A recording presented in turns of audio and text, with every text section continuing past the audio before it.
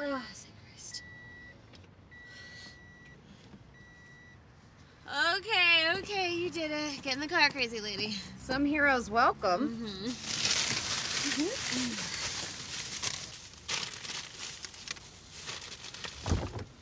Did they not have chili cheese Fritos? Oh, they most certainly had that middle school classic, but they weren't on your list.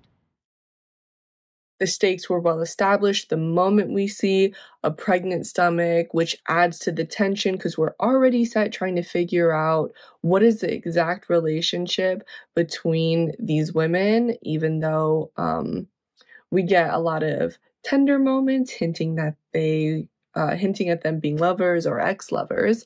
And I think the short does a really good job of communicating through movement, whether that's the quick grab of snacks during that trip inside the store, or the persistent attempts to hold hands, or the betraying moment of a thank you kiss. The whole meaning of what I need completely changes from the first moment we see it on the literal list that we see on that first frame to the end when everything kind of goes down. And I thought it was really extremely emotional to me and very compelling. Which is sort of the theme of this entire film, what Heather really needs in her life and what Jean needs. And these things are different and the same. Heather, believing that she needs what society is telling her that she needs, this perfect little family, and then Jean knowing what she needs is not consistent with that nuclear family, and wanting Heather to realize it too. So in that way, it's a little bittersweet because we see what could have been. We see how much Jean cares for Heather and how much she's willing to sacrifice for her, and Heather not being willing to do the same. I thought overall the acting was really great, and the chemistry between the two was consistent with, the chemistry between exes, how it can be so familiar and yet have that awkwardness to it. I thought they played that out really well. And yeah, I thought that this was a well done film, and it just felt very honest in its depiction of sort of a struggle that I feel like a lot of LGBTQ couples can go through sometimes, feeling pressured by society on one end and from their actual needs and wants from the other, having to choose between the two sometimes. The storyline is well crafted and evokes so many deep emotions. The performances of all the cast members were excellent, notably the leads. The love and pain between them was so visceral. I also thought the scene with the husband was suitably awkward and uncomfortable. The soulful vocals were so beautiful and perfect for this piece. What an excellent, thought-provoking film. This has this great chemistry between the performers. They have lovely music. It's a heartbreaking conversation when you have this realization of the dichotomy between what you want and what you need or someone needs from you. It is so romantic and also very sad. You see this woman that's pregnant. She's falling into the customary thing to do, what she feels pressured to do, to please others. And you can see that scene with the husband where she's clearly unhappy.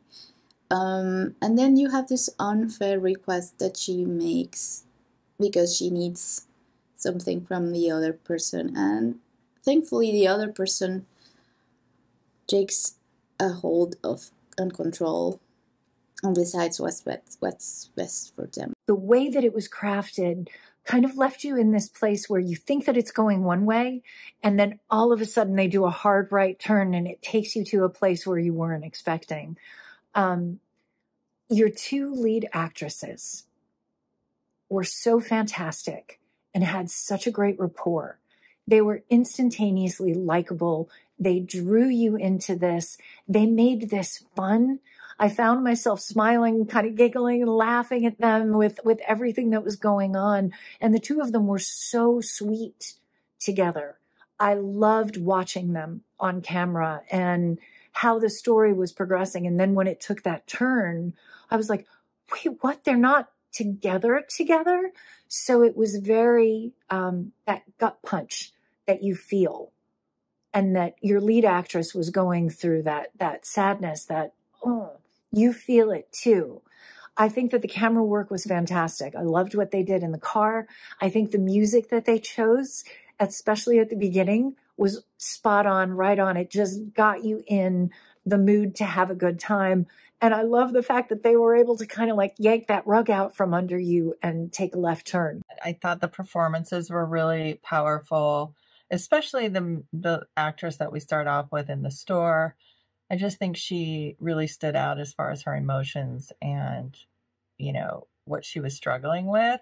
It was there, but it wasn't too in your face. And then it was like moment to moment for me. I felt like she was really in the moment and did a great job with her performance in this. I liked the story a lot. I love the line, by the way. The writing was great. I wrote down one of the lines because I thought it was very powerful and funny.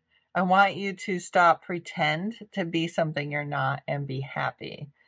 I mean, we could say that about many scenarios that people do this in. It's not just this one, but I know that this is a powerful message for this community.